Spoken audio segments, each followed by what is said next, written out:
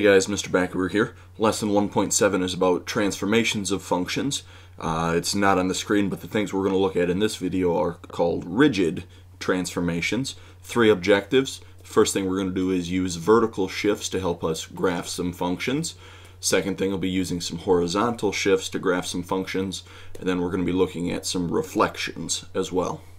The first type of shift that we're going to take a look at is a vertical shift. So there's 2 things that can happen with the vertical shift. We can either move our graph up or we can move our graph down, depending on what's happening in the function. So for each one of these, we're given h of x being equal to something. And I want you to think of this f of x thing like one of our parent functions from section 1.6.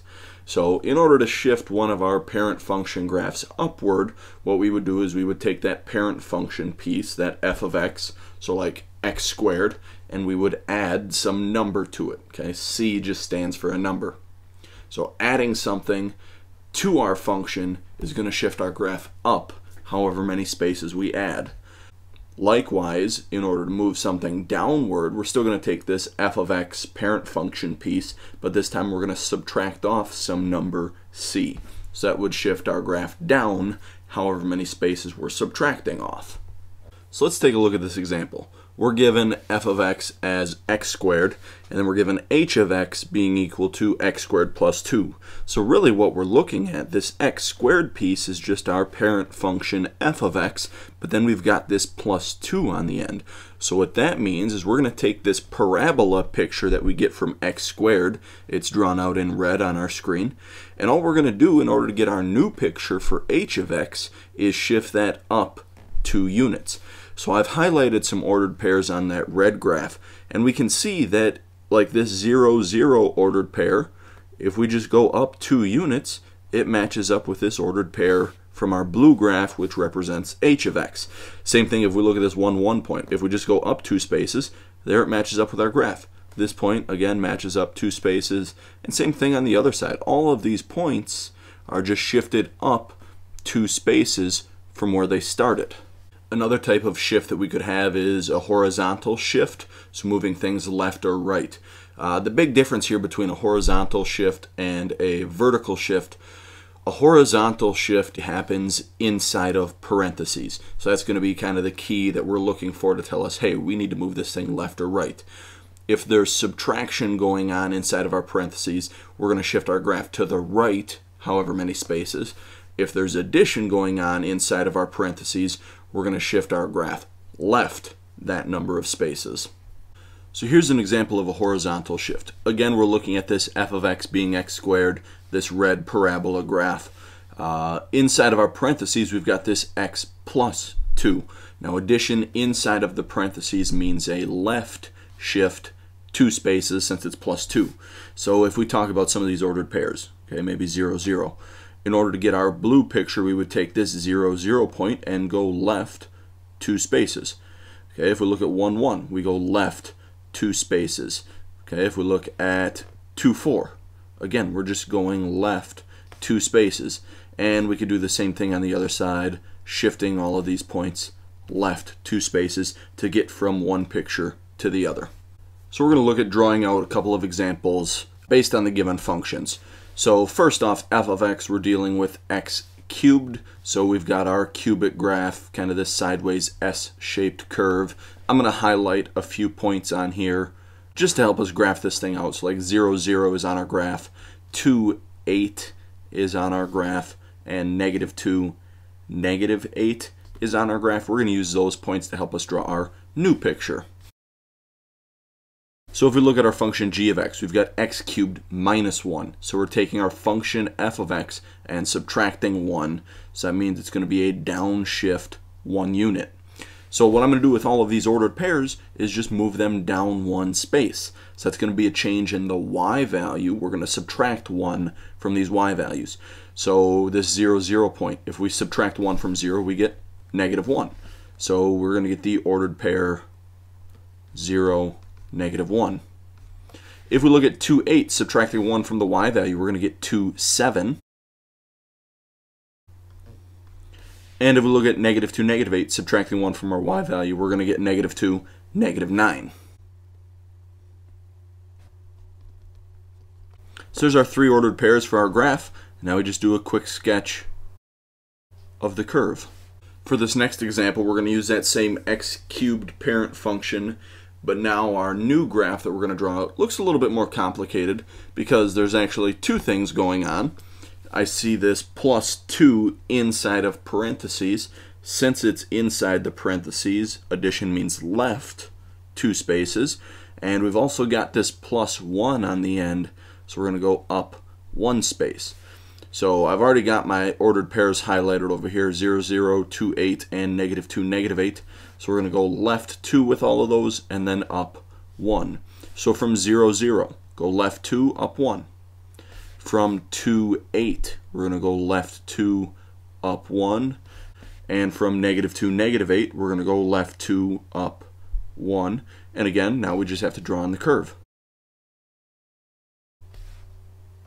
So here's what I want you to do with this example. We've got f of x being equal to x squared. I want you to take a guess as to what's going to happen with each one of these functions and then graph them out on your calculator to check your answer. So pause the video, take a guess, check your answers.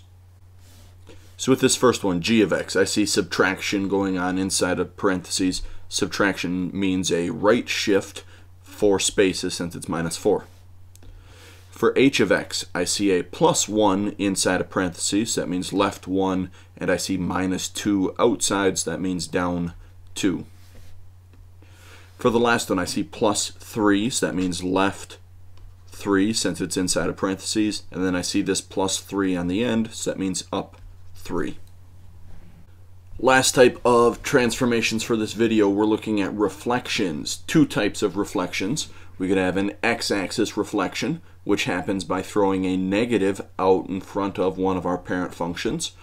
The other type of reflection is a y-axis reflection, which happens by throwing a negative inside of our parentheses on our x. So we're going to look at these reflections using a calculator. We're going to deal with the parent function f of x equals the square root of x. I've already got that one graphed out on my calculator, so you can go ahead and hit your y equals button, type in the square root of x, and get your picture.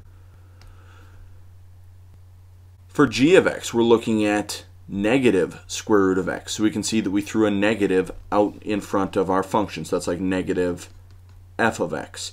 So what we're going to notice is that this graph is going to be reflected over the x-axis. It's going to flip down over the x-axis. So if we go y equals, type in negative square root of x, hit graph. There's our f of x picture on top again, but it's flipped down over the x-axis to get g of x.